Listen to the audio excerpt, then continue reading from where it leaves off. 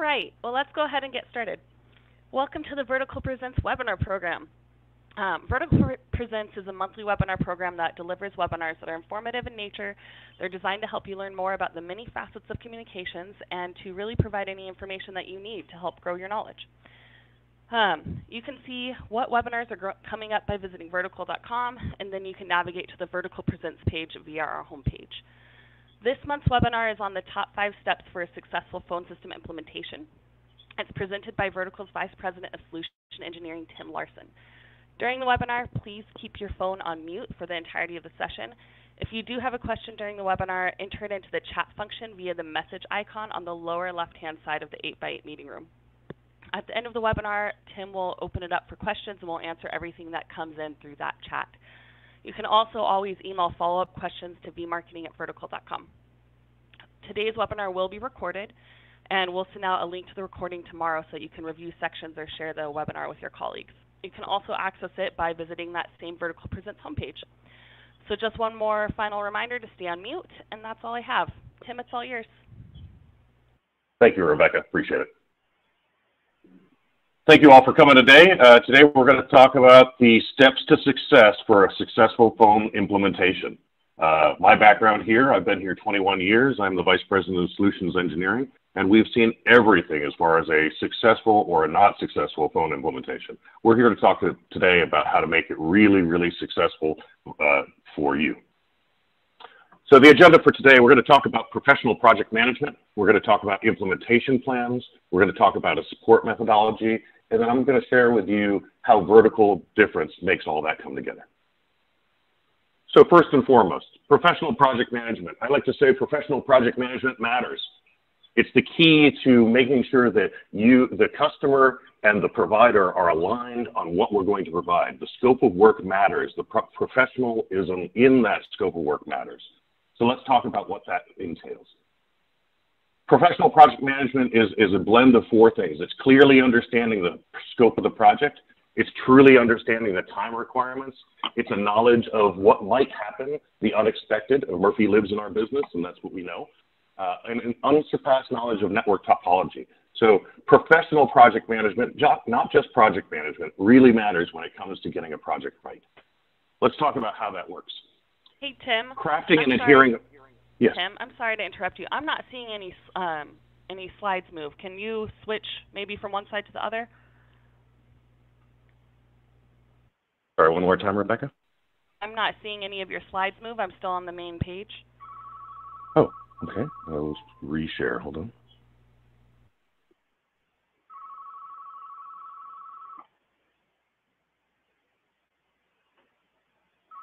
Thank you for the interruption.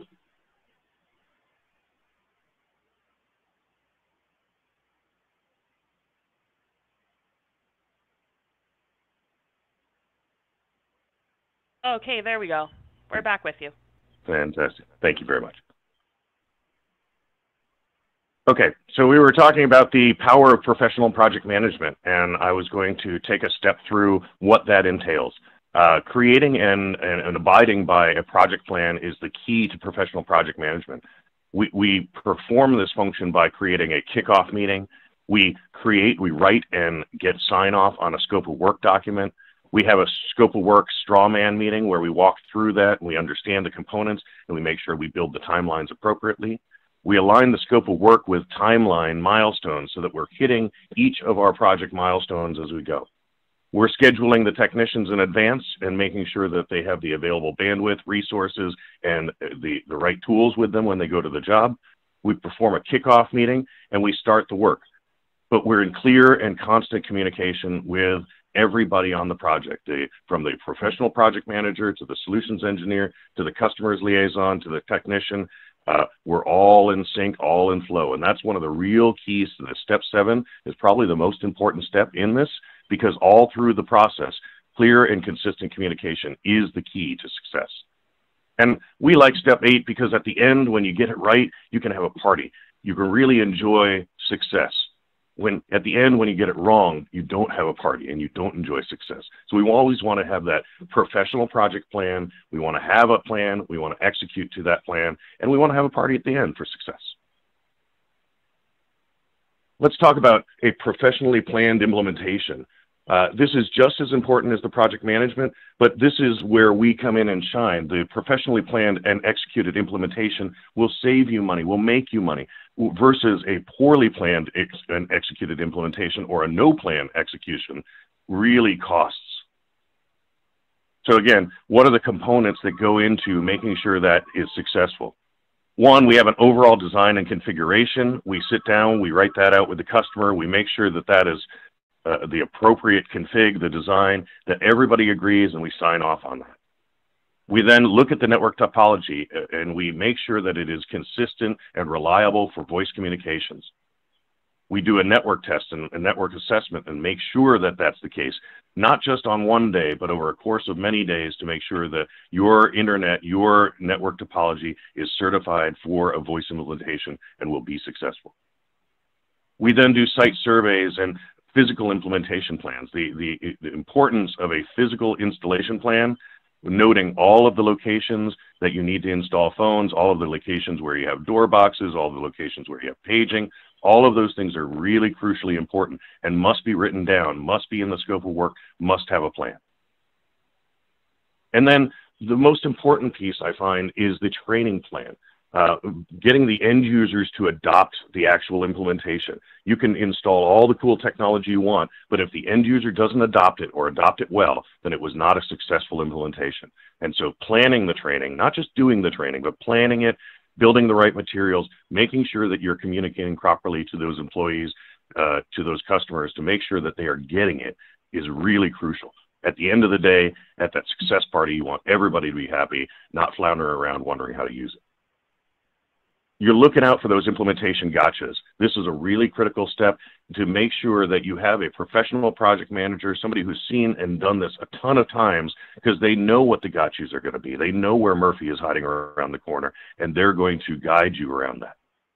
And then, God forbid something bad happens, you got to have a backup plan. It's important to know where you're going to go back to, how you're going to put the customer back in service, up and running, if something catastrophic happens. Again, you don't plan for catastrophe, but you plan to ensure that when a catastrophe happens, you have a mitigation strategy. So once you've done a good implementation, a professional implementation, you've planned it, you've documented it, you've executed it well, then you really need to be asking about what is the support methodology. And I call this support methodology / end-to-end care, because really a support methodology is end-to-end care of that customer. Again, with the same metrics, a poorly planned install can cost you money. A poorly planned support program can also cost you money. And we want to make sure that you're getting timely service and support from a provider. That's a key step. If you don't, then it's going to cost you time and money, and that's not what providers should be doing. So let's determine what category you might fit in from a customer standpoint, from a support standpoint. If you have a huge amount of business that happens over your phones, you're a call center, you're on the phone all day long, or you can't be down for more than 5 minutes, you are a tier 1 primary customer. You need tier 1 level of support, and you need to be asking the provider, what does that mean? What does tier 1 mean? If I can't be down for 5 minutes, what is your mitigation strategy to make sure that I don't? If you're a little less reliant on the phones for your business, but you have, let's say, a customer support team or a tech support team or a customer service group, your customers call you, they do business with you over the phone, but it's not a critical piece of your business. It's an important piece, but it's not a critical piece of your business. Maybe you can survive with your phones down for an hour. That would put you in a tier 2 category of support. You still need high-end professional support, but you may not need it as urgently. Your business may not be as dependent on the telephones. You still need a high quality of support there. So you want to ask, if I can't be down for more than an hour, what is your mitigation strategy? Or you might be in tier 3, which is most of your communications are internal. You use the phones, but it's not your primary source of communication. You have an e-commerce site or something of the sort that drives your business. And if your phones are down for a whole day, it may not be a big deal. I mean, it's a big deal, but it's not as big a deal. You're not losing money coming through the door as opposed to if you were a tier 1. So if you fall into tier 3, it's still important to ask the questions that we're about to ask about how you're going to support us as a provider. So what should we be asking? We should be asking about the size of the support team. We should be asking about emergency support. We should be asking about their on-site and remote support options. We should be talking about escalation processes and service requests and how that happens. And we should be talking about service level agreements. How do you commit to me that you're going to meet my needs? So let's dive into each one of those real quick. So on number 1, the size and the concentration of the support team. How many members are there? How are tickets prioritized? What's the average experience of the support team? Where is the support team located? Is it onshore or offshore? What hours are available to you? And what time zone are the support representatives in? Those are all key criteria you should be asking your provider to make sure that you're getting the right kind of support. Number 2, when there's an emergency, what is the SLA? Is there an SLA first and foremost? But what is it? How do I achieve that? What are the metrics that go into that? You got to be asking those questions. Is there 24/7 support? If I'm one of those tier 1 customers and I have an outage at 2 in the morning on Sunday, how are you going to support me? That's a good question. How will your provider adhere to that SLA? What are the terms of that SLA? And what are the repercussions if they don't meet that SLA? Particularly important when you're having an emergency outage. Let's look at number 3. Does your provider provide on-site support? More importantly, can they do remote support and achieve great success in delivering that high level of service remotely, as oftentimes that's faster and on-site is not needed. But you also need that on-site component when things go wrong and you need somebody on-site. So it's important to have a provider that provides both. And then number 4, how do we open a ticket? How do we process the ticket? How do we define a service request? How do we make sure that things are being followed up on? How are things being escalated? The escalation process, does it extend to executive management, or is it just within the support organization? These are all very critical questions to be asking as you're going in looking for a provider. And then number 5, what are the SLAs? Are the SLAs outlined? Is there a timing for each type of service that they're providing? It's important to understand those and also understand how the provider will actually achieve those SLAs. So feel free to ask deep questions about SLAs and their adherence to that and what happens if they don't. So we've talked about defining the provider that you would like to do business with, and as Vertical, we achieve all of those things with excellence. This is one of the reasons we're providing this webinar, is we believe that this is very important, and we're one of those providers that brings that to the table. We make your life easier on purpose. That's our job. We're not just here to deliver product or deliver services. We're here to take that burden off of the customer's IT team or off of the customer's service team. We use process-based techniques. We have standardized processes for the last 20, 30 years that we use day in and day out. We continue to refine those processes with lessons learned as we go through implementations, and we find more things that we need to add to that plan. But having a checklist, having a process is key to being consistent in your delivery every time. And that's what we are. We are consistent in our excellent delivery every time. We're focused on remote support, but we're also that nationwide provider that can provide you that on-site, hands-on, give a damn. At the end of the day, we solve over 80% of our support tickets remotely, and that is time to service, important to the customer. We also build smart support contracts that allow the customer to get into the tier that they need to be at, to get the SLAs that they need for their business, to make sure they're receiving the type of support that they need on an ongoing basis. And then we've taken the time over the past 20 years to hire the best of the best in the industry.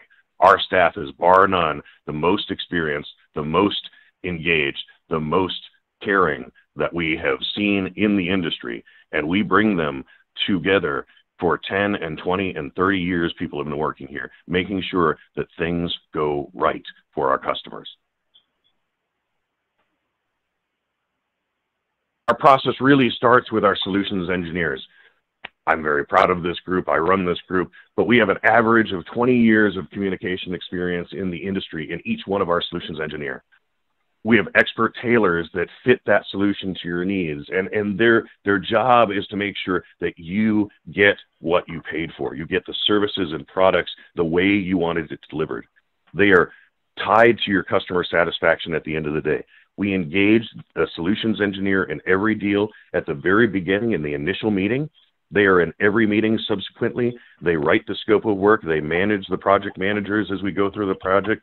They manage the technicians as we go through the project. They make sure that we're delivering what we scoped, what we promised, and we're doing that at a high level of excellence.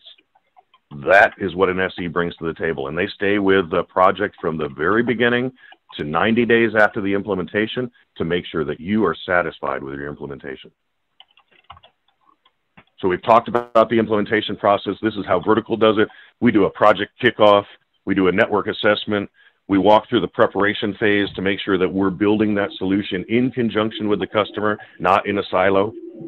We do ongoing status updates. This is either daily or weekly or monthly, depending on the project. And as the project gets nearer term, we go into every day we're having a conversation with that customer about that project to make sure that we're on task. We then move into the installation phase, and we perform that high-quality implementation that I talked about, that pre-planned, success-driven, by-the-book implementation. We've written the book, therefore we execute on that plan, and we get a successful implementation. And then we allow for 90 days after that implementation for a success period.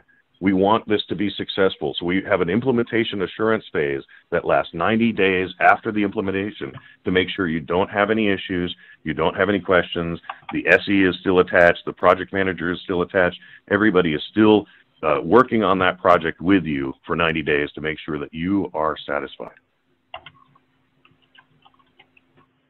Vertical also can provide professional services, and I've talked about some of the professional services that we provide in Skin as part of every deal, that professional solutions engineering, that professional project management, and then we have on-site training options and custom software dev if that's something that you need. And a lot of our customers, like CVS and Macy's and others, are taking advantage of all of these professional services that we provide.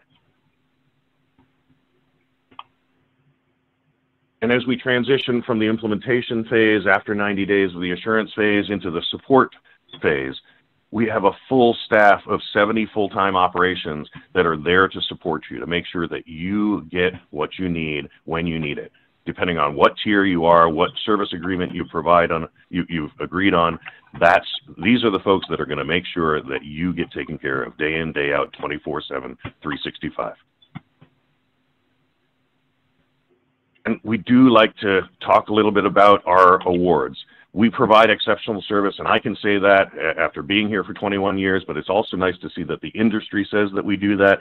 We were one of the first 8x8 certified resale partners. We were awarded best practices for customer engagement and support by Frost & Sullivan, and we are one of Mitel's top 10 providers. We close 1,600 tickets a week. We do 160 new installs every month, and we have 974 combined years of experience. I told you we hire the best and we keep them a long time. These are the folks. They take good care of you. And I can say all that, but it's important to have industry analysis go out and do independent verification of that. And Eastern Management Group went out and did a survey of over 3,000 IT execs with companies that had 300 employees or more. This was not a pay-for-play award. This was something that they went out and did, and they just interviewed the IT folks and said, who do you like doing business with? Who's supporting you well? What products and services are you buying that you would tell somebody else about? And we came in number one in 3 categories, not just one, but in 3 categories. Number one in customer support, number one in reliability, and number one in contact center implementation. And that contact center implementation, those are the tough ones. Those are really complex, high-end, must be done well, and they lose money if you don't. So we're really proud of these 3 awards from Eastern Management Group. And again, I encourage you to click on the link there at No Jitter and look at this independent study to make sure that you understand what a good provider should be doing, and look at all the competitors that we beat out in these 3 categories. Again, I appreciate your time this morning, and hope that you found this valuable. Rebecca, I'll turn it back over to you to open up for some questions. All right. Thanks, Tim.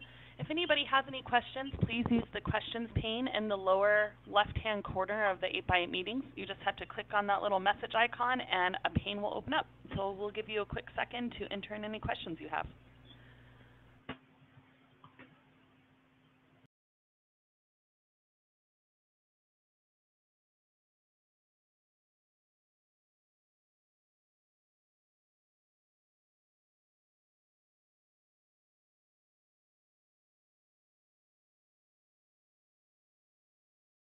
I'm not seeing anything pop up immediately here.